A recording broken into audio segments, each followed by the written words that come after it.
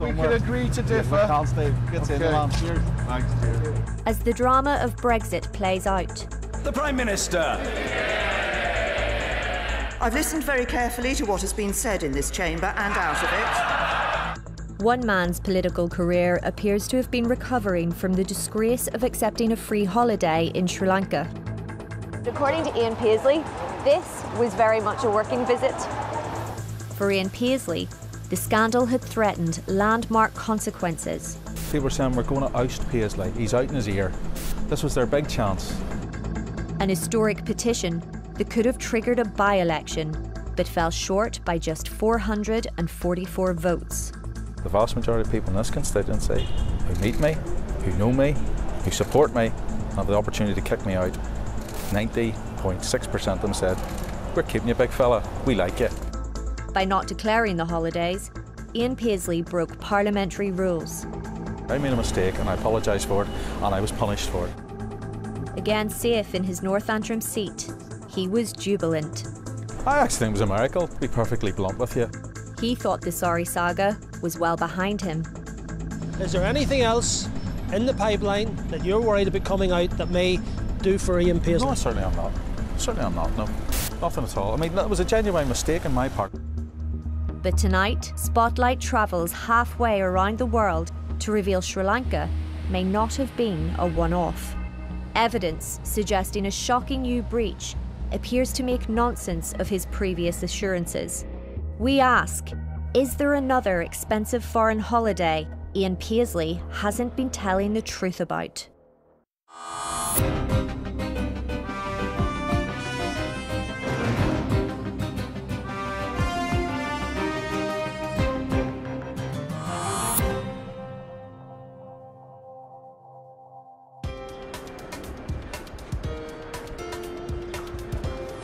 Sri Lanka.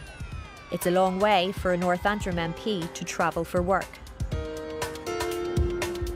And Ian Paisley should know, he's come here a number of times on official parliamentary business. But in 2013, he took his family along, not once, but twice.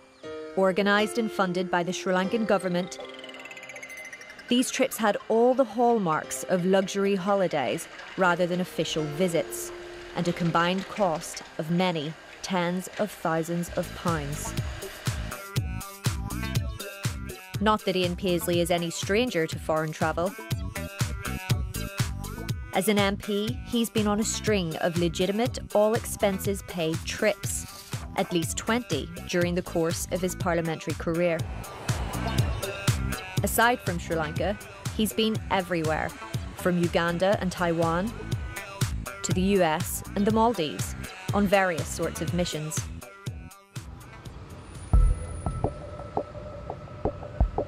Some of these trips have been organised through his membership of what are known in Westminster as all-party parliamentary groups, or APPGs.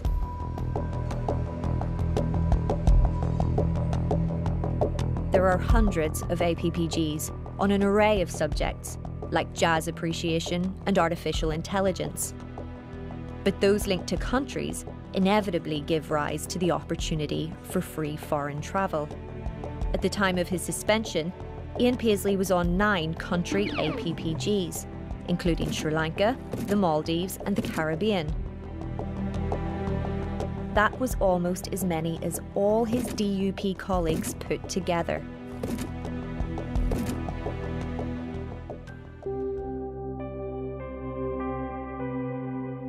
It's perfectly reasonable for MPs to accept free foreign travel, provided they follow this rule.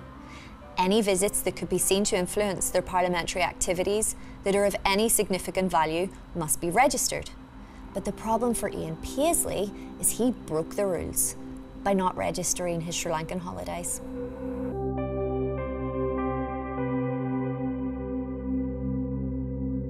Sir Kevin Barron is the former chair of the Standards Committee. The reason we have these rules is that people shouldn't be taking money from overseas and not declaring it. Ian Paisley explained his interest in Sri Lanka and his membership of the APPG were due to its parallels with Northern Ireland as a post-conflict country. Northern Ireland's had its problems as well. And they may argue the point that, you know, that's some experience that he'd had on the ground out there in Northern Ireland that he could pass on into another country. Ian Paisley, his wife and their children flew more than 6,000 miles to Sri Lanka in business class on 2 separate occasions. So we've come to the tropical island to follow in their footsteps. He and his family were treated like VIPs, with a chauffeur-driven Mercedes, helicopter rides, and accommodation in the best hotels in the country. Despite the lasting impression these trips must have made, Ian Paisley didn't register them as parliamentary rules required.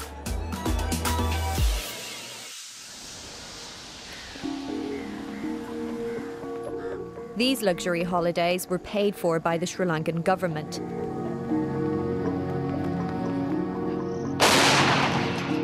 A regime that had presided over a bloody civil war and had been condemned internationally for its human rights abuses. Following the trips, Ian Paisley wrote to the then Prime Minister David Cameron, urging him not to support a UN resolution on human rights abuses in Sri Lanka. But he did not declare his interest in Sri Lanka in that letter, as he should have. The story broke in the national press in September last year. When we published the story, Mr. Paisley went on the attack against the Telegraph. Rather than admitting that he'd been on the trip and that perhaps he should have registered it, he suggested that our story was completely untrue. He said it was devoid of logic. So rather than just coming clean about it, he blamed the messenger and made out that we had just got the whole thing wrong. Standards Commissioner Catherine Stone launched a formal inquiry just days later. And so began nearly a year of correspondence with Ian Paisley as she delved into the heart of the scandal. In the course of the Commissioner's inquiry, the MP never appeared to express regret about accepting the holidays. A paid holiday is something that I've never had from a foreign government in 35 years in Parliament. And quite frankly, if I'd have been offered one, it would have been no thank you. Ian Paisley made repeated efforts to rebut the story. Among his biggest gripes was the duration of the holiday that took place in July. I think anyone who denies a story that's plainly true is already exacerbating the situation, but then he made matters even worse by trying to obfuscate and muddy the waters during the investigation by the Parliamentary Commissioner. For example, he produced bank statements which he claimed showed that he wasn't in Sri Lanka at the time that we said he was. Ian Paisley used his London travel card to contest the dates. His bank statement showed a top-up of the Oyster card on the 5th of July, 4 days after the Paisleys' itinerary showed them travelling to Sri Lanka. But the Commissioner was unconvinced. In fact, the investigation found that those bank statements showed dates when money was registered as having come out rather than the day that the money had actually been paid out. The Commissioner concluded that the statement showed the date the transaction was processed by the bank, not the date of the actual top-up. She said she therefore didn't regard it to be relevant evidence.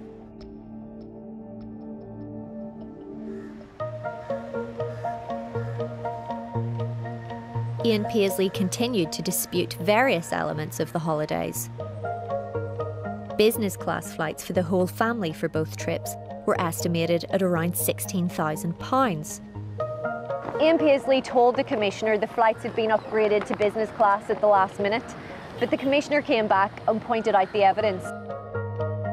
Email chains proving that the Sri Lankan government had approved the booking of business class flights in advance of their journey.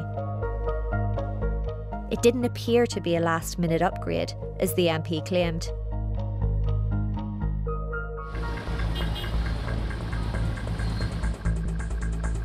Then we have the helicopters. The government arranged for the family to be shuttled around the tropical island during both trips by air. According to the evidence, the helicopter bills for both trips combined came to around £18,000. It also revealed that the Sri Lankan Ministry of Defence even cleared airspace for the Paisleys. Such was the importance of these VIP guests. Mr. Paisley argued that the cost of the helicopter rides was exaggerated, claiming he didn't take as many as the story suggested. He told the Commissioner he couldn't recall 4 helicopter rides in the July trip. After she pushed him for a clear statement of how many helicopter trips you recall having taken during each visit, he replied that he could not recount with any degree of certainty the precise number of helicopter lifts made.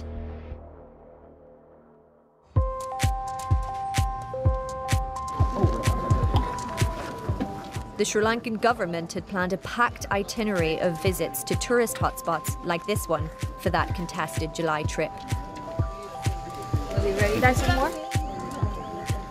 But Ian Paisley insisted it wasn't all leisure, he was there on business.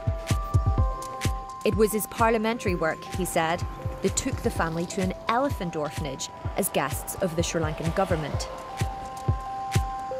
The government arranged for Ian Paisley, his wife Fiona and their 2 sons to come here during that July trip to Pinawala Elephant Orphanage.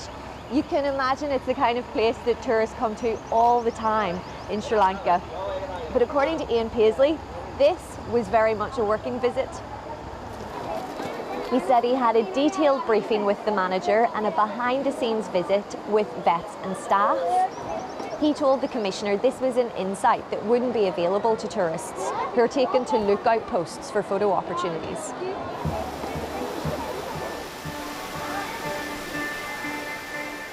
Ian Paisley also contested the cost of the holidays as originally reported. Ian Paisley argued there was no way the holidays totalled £100,000, so he offered to do his own calculations. And he worked out that both trips combined cost half what the Telegraph claimed, just over £50,000. Ian Paisley said no, they weren't, they were £50,000, but that's hardly a case for the defence. Those costs were way above any registrable level of receiving money, and they should have been declared in a right and proper way.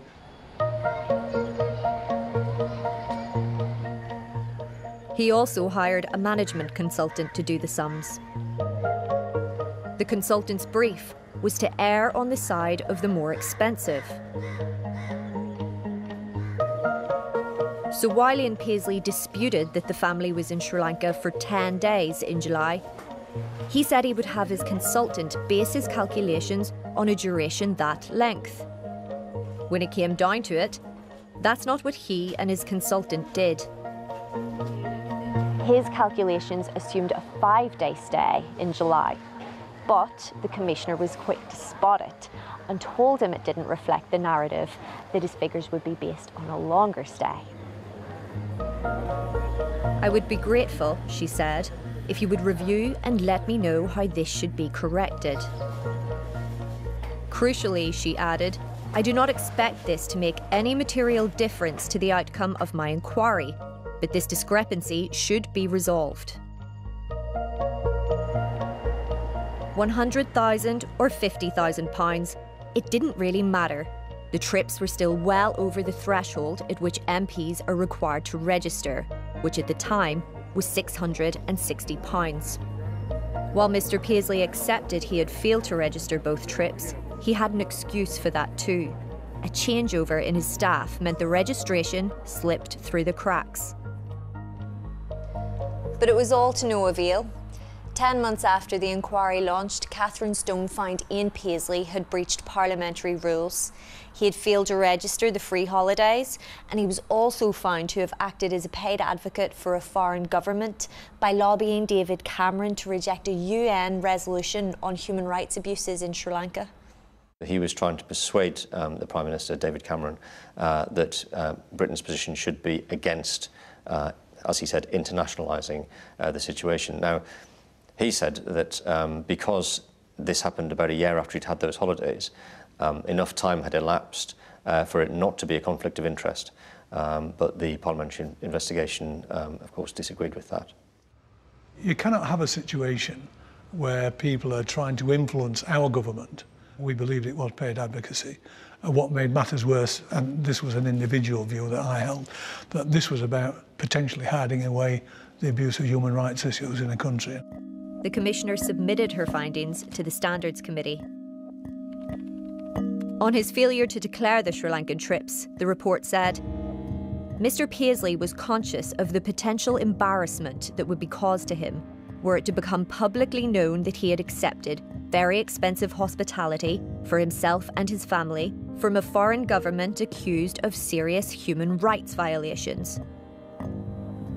Ian Paisley ultimately admitted his failings in not registering the holidays, but on the issue of paid advocacy, he continued to fight right up to the publication of the committee's report. The very day before the report was published, he criticised the rules on declaration and paid advocacy, saying they totally contradict each other.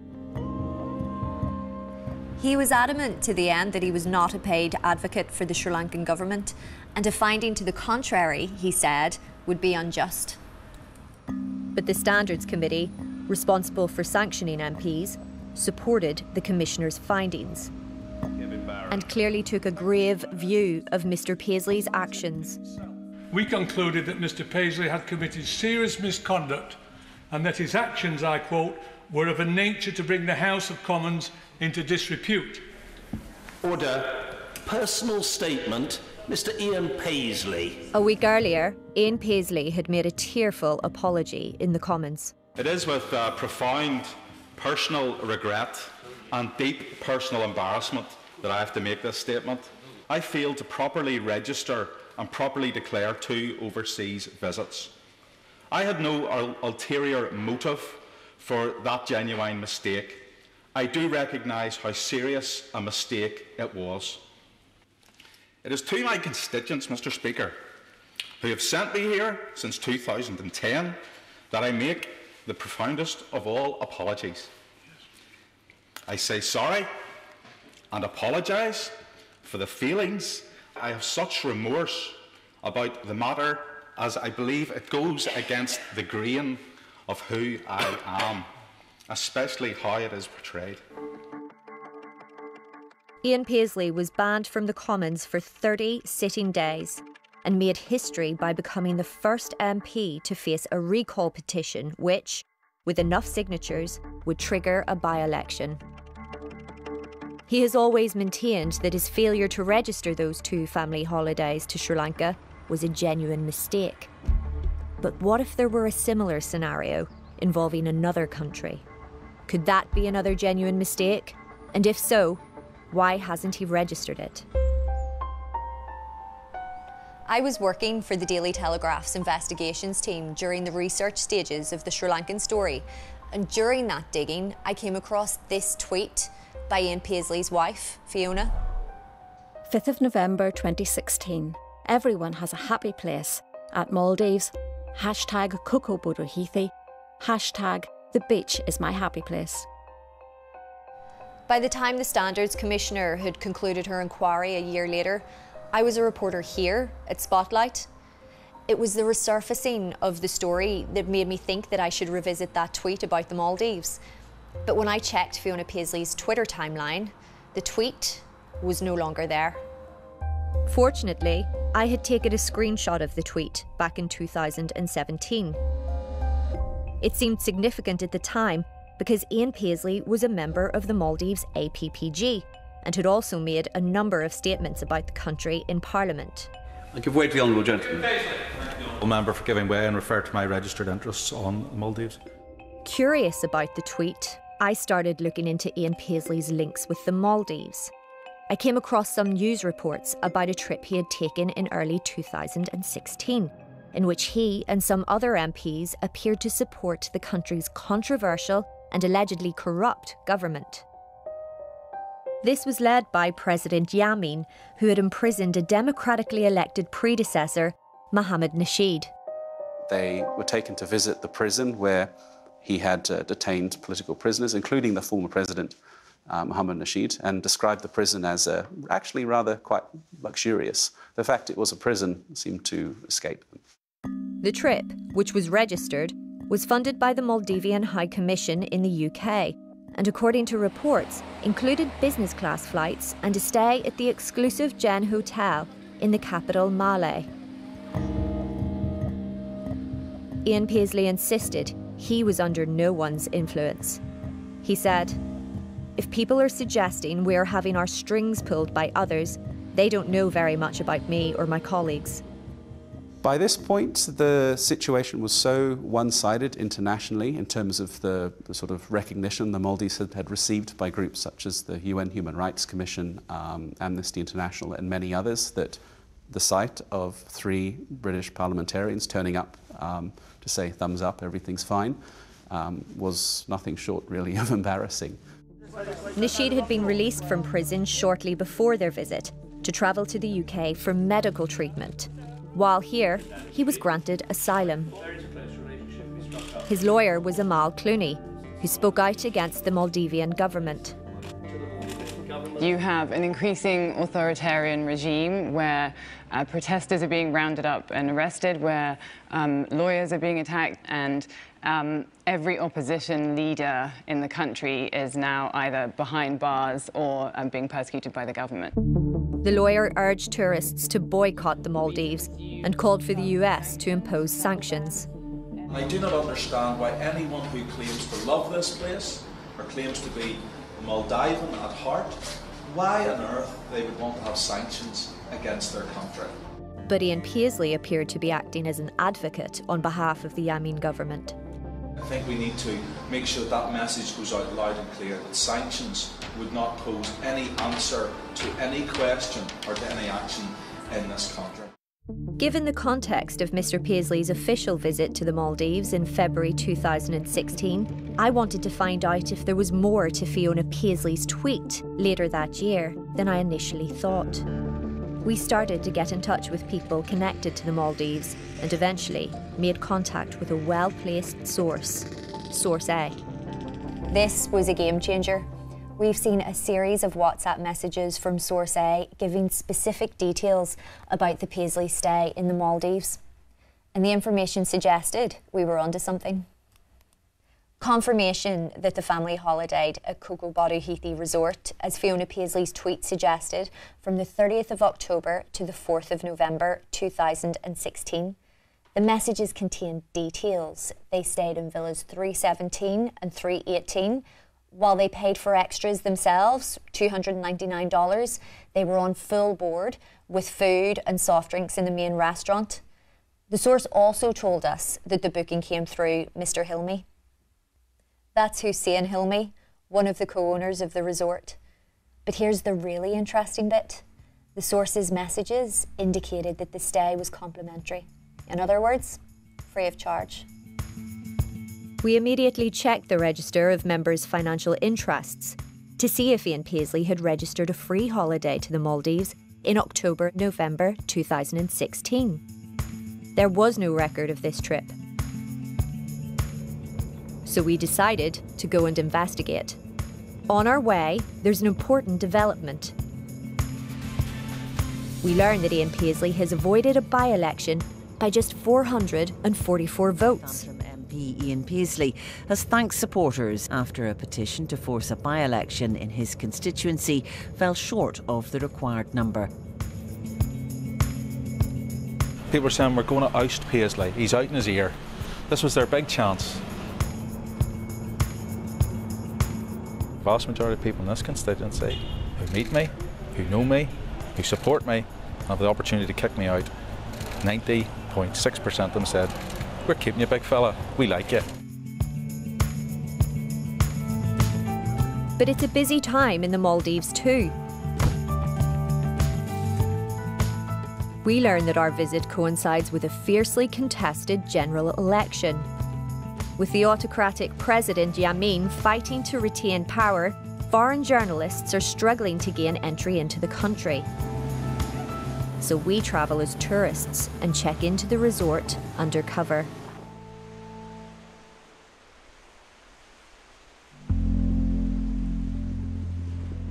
This is Cocoa Boddw Heathy, where the going rate for its most basic villas can easily exceed £1,000 per night. It's an internationally renowned luxury resort. And its guests included the Paisleys. We're told these island villas are the most basic on the resort. But whatever your budget, in a place like this, it's easy to be impressed. We check into our own villa, just a few doors up. Welcome to my island villa. Let me show you around. The first thing that struck me when I came in was this bath. Check it out. And you can see here at the foot of the bed, we've got this incredible view of our very own plunge pool. It's not bad. Look at this. A bit of a spa touch, and then a bit of local flavour with this wee bag, which is just perfect for the beach. Come on, let's go. It doesn't get more luxurious than your very own private beach.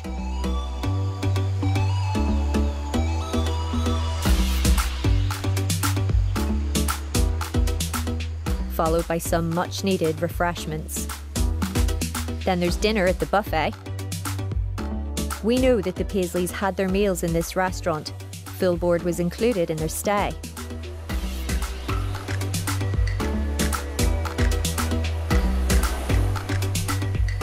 Champagne for breakfast. This is what you get when you travel 5-star in the Maldives. Cheers.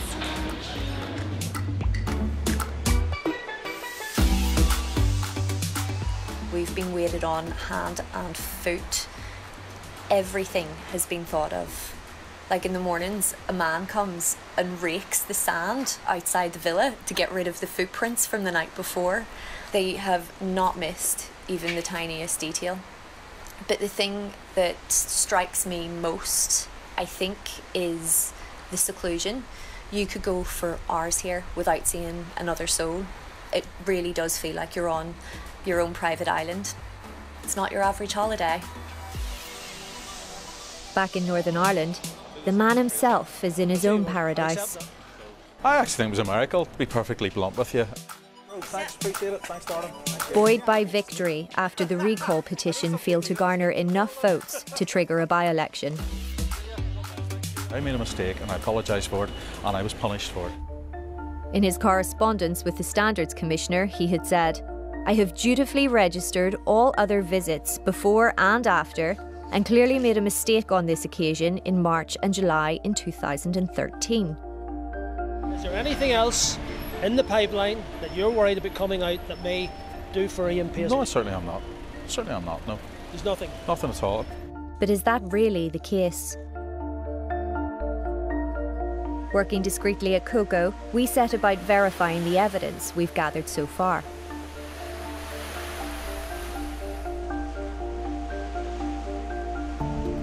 Sources' WhatsApp messages revealed the Paisleys stayed in villas 317 and 318.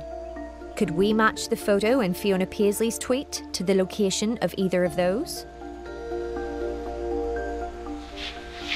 We got up quite early this morning to go to find the place where Fiona Paisley took that picture that she tweeted. I think it's just down here.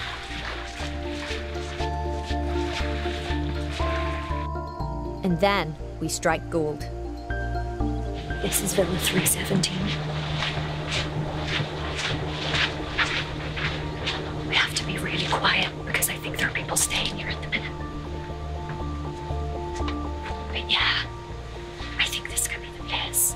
I think it all looks the same. I think this is where she stood and she took that photo of her happy place.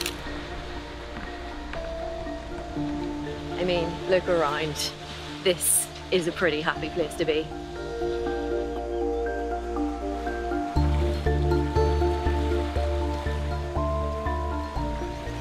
So what's wrong then with a hard-working MP taking his family on holiday over the Halloween break? Absolutely nothing, if he paid for it himself. We know the Paisleys stayed here, but what about the payment? According to Source A's claims, the stay was complimentary. Source A's messages suggested both villas and all transfers were complimentary when they came here. Their food was covered and their soft drinks were paid for. So how much then did this cost Ian Paisley?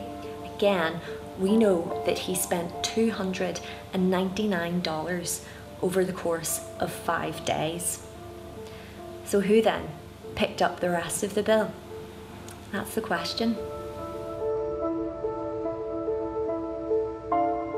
Back home, Ian Paisley is out of the woods. And I'm going to give way to my honourable friend over there.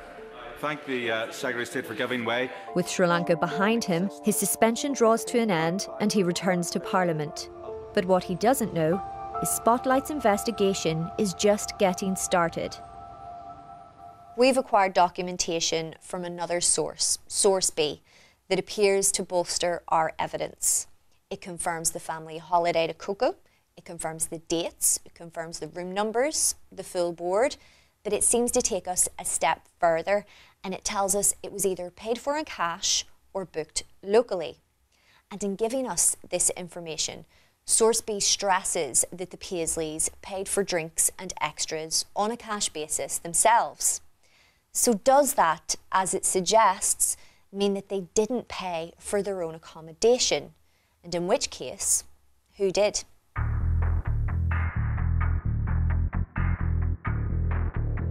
To answer that, we have to go back to the Maldives. This is a moment of hope. This is a moment of history.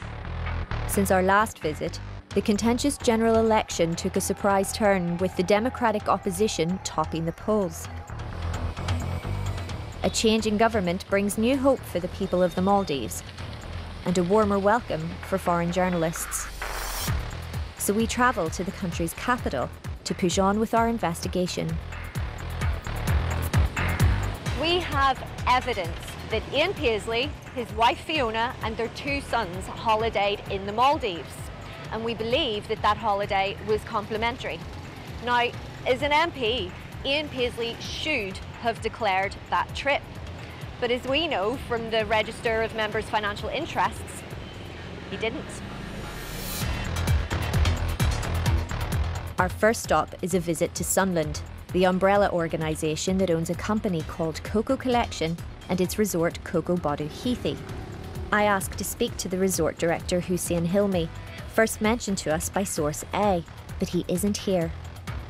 We have been told that it wouldn't have been uncommon for the government to have funded trips by other British politicians in the past.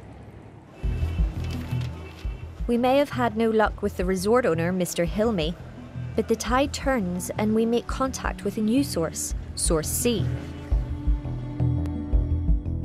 This is someone with close links to the resort and the wider business around it. Due to the confidential nature of our meeting in Malé, we're using an actor to recreate it.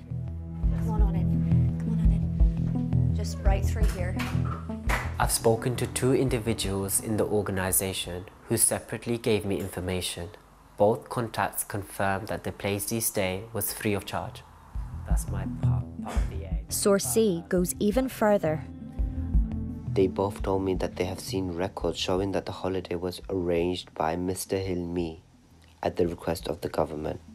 But is there any evidence to support this? I have seen a document, and part of the detail describes arrangements for meeting the family at the airport, with a representative holding up a name board with a Paisley name on it. I asked Source C if there was anything he could give me by way of evidence, so he arranged for me to be sent photographic proof on WhatsApp. An image of the resort's internal records that appeared to confirm everything we needed to know. It indicated that the stay was complimentary and booked through Mr. Hilmi, and crucially, it suggested it was done so at the request of the Maldivian government. So what does this suggest? It suggests that Ian Paisley may have accepted yet another free luxury family holiday from yet another government with a questionable human rights record. A government for whom he had advocated. We estimate the accommodation alone would have cost, at market rate, easily several thousands of pounds. well in excess of the current £300 threshold for registration. Just catching up with some news from back home, and I see that Ian Paisley has given an interview to his local newspaper to coincide with his return to Parliament following his suspension, and he says a smaller man would have crumbled under the criticism he received. Certainly seems to be putting the whole experience behind him. But what about this new Maldives holiday?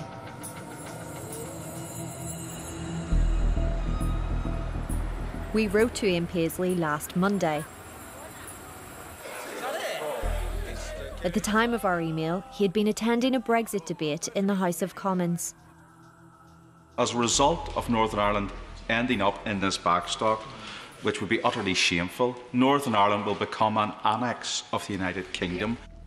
We asked him a number of questions. Did he and his family go on the holiday? Did he pay for it?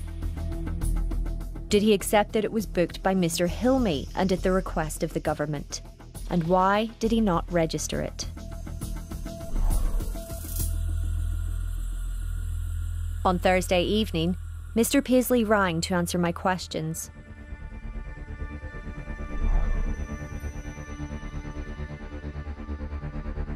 He confirmed that they had indeed stayed at Cocobadu Heathy and described this as a family holiday. Did he accept that he did not pay for it? Ian Paisley's reply was, no, not entirely. Mr. Paisley said he paid for part of the trip, and a long-term friend who was unconnected to his work paid for the other part. He insisted the friend had received no benefit from him or his work. When it came to the key question, did the MP accept that his holiday had been booked by the resort's owner, Mr. Hilmy, at the request of the Maldivian government? His answer was no.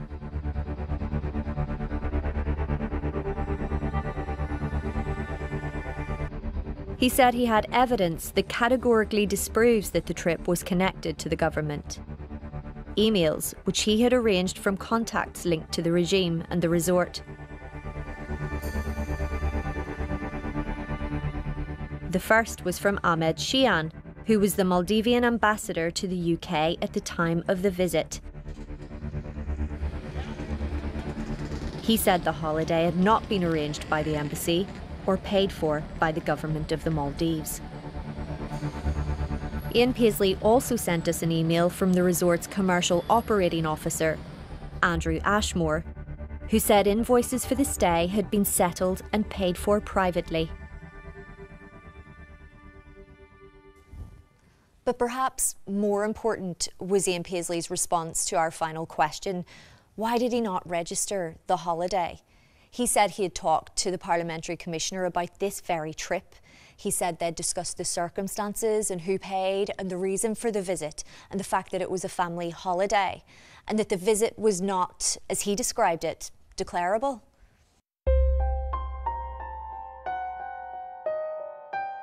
We immediately wrote to the Standards Commissioner to ask if she had indeed advised Mr. Paisley on this holiday and on what grounds. Catherine Stone's office told us she could not comment on confidential conversations.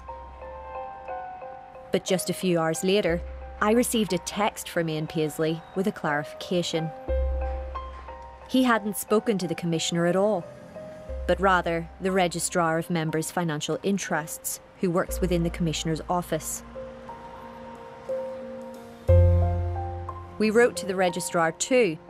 Like the Commissioner, she would not comment on confidential conversations. However, it seems reasonable to suppose that Ian Paisley would have told the Registrar the same thing he told us, that the holiday was paid for in part by himself and in part by a long-term friend who didn't stand to benefit. Gavin Miller QC is an expert on public and parliamentary law and the Nolan Principles, which govern the conduct of public life. We asked him if, under the circumstances as outlined by Mr. Paisley, the MP should have registered the holiday.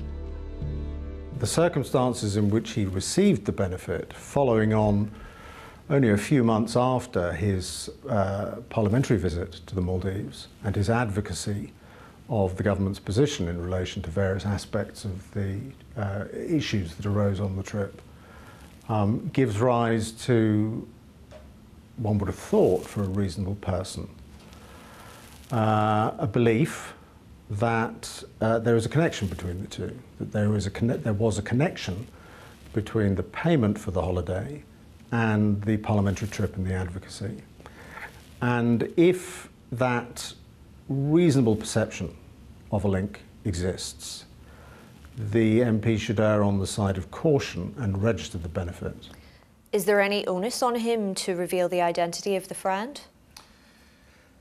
There is an onus on him under the rules and the Nolan principles to be open and to be transparent. There's a very important onus on him. It's one of the most important principles in the Parliamentary Code of Guidance. And I'm going to tell you what it says. MPs should give reasons for their decisions and restrict information only when the wider public interest clearly demands. My judgment in this instance, given the issues that have been raised, is that unless he can come up with some wider public interest argument for not saying more, he should be saying significantly more about the source of the holiday and any considerations that are relevant to the motive of that source in paying that money. I also asked Gavin Miller if he felt it was reasonable for Mr. Paisley to rely on his undisclosed conversation with the registrar. It doesn't do any harm to speak to the registrar or the registrar's office. They know every detail of the rules, it's their job to know them, and therefore the one thing they can give you as an MP is a clear account of what the rules require and they don't require. But I understand that is as far as they will go. They will not give, as it were, a license to an MP not to declare in a particular situation, nor will they say you must declare in a particular situation. That's not how the code works. The way the code works is it is ultimately always a matter for the MP. But what if, as our sources suggest, the holiday was arranged through Mr. Hilmy, one of the owners of the resort where the family stayed and a leading tourism magnate?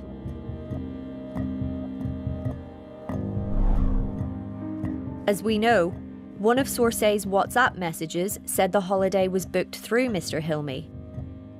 It also said it was charged to his account.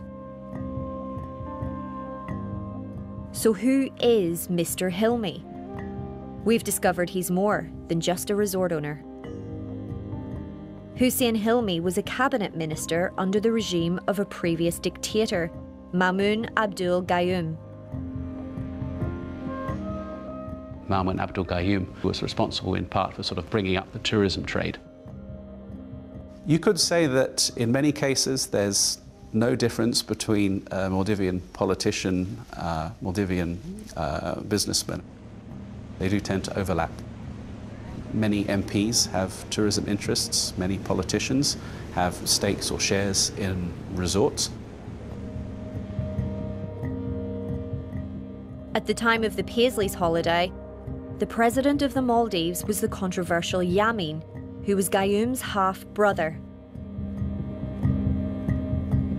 Interestingly, Source A had speculated in his WhatsApp messages that Mr. Hilmy had arranged the holiday on behalf of Yamin. Gavin Miller says accepting a holiday from an overseas source, such as Mr. Hilmy, would put a greater onus on the MP to register it. One question will lead to another for an MP in this situation. So if Mr. Hilmy was the source, he's an overseas source who we know objectively, beyond any dispute, has connections with the current Maldives government. And at that point, if that's in the public domain and that is known about and admitted, seems to me that a very heavy onus arises on an MP in Mr. Paisley's circumstance to be able to say, I took these steps, X, Y and Z, before accepting the holiday, to absolutely render certain in my own mind that this was nothing to do with my work as an MP. But of course, the fundamental question of our investigation is not about what Mr. Paisley should have done if the holiday was paid for by a friend, or indeed by Mr. Hilmy, but rather, was it a free holiday, arranged at the request of the Maldivian government, as our sources suggest? And let's remember, this was a regime on whose behalf Ian Paisley had lobbied just earlier that year. As we know, Ian Paisley is adamant that he did not accept a holiday from the Maldivian government. But there remains the evidence of Spotlight's source C. He told us he'd spoken to 2 people within the resort and that they both separately told him they'd seen a record that the booking was at the request of the Maldivian government and free of charge. And crucially, that is what the document which has been supplied to us from within the resort appears to confirm. We've been given a document that's come from someone within the organisation. So I'm just going to show it to you here. If this is true, should Mr. Paisley have registered this trip? I don't think he should have accepted the trip. Really? But having accepted it, he certainly should have registered it, undoubtedly. Because there are very strict rules about lobbying and creating an interest for yourself that may be perceived as lobbying. The moment you know these facts that are disclosed in this document, the perception is that this is a reward for him having advocated for the Maldives government. If the document is accurate, this therefore raises serious questions for Mr. Paisley. But what of those emails he supplied? We wrote to the former ambassador, Mr. Sheehan, and asked him to confirm the trip had not been booked at the request of the government. But could it have happened without his knowledge? In response, Mr. Sheehan didn't answer that question. I also spoke to the resort's Mr. Ashmore, who denied that the stay was complimentary. He said it was paid for privately, but admitted he had no idea by whom, despite having checked the records, as he said they didn't show that.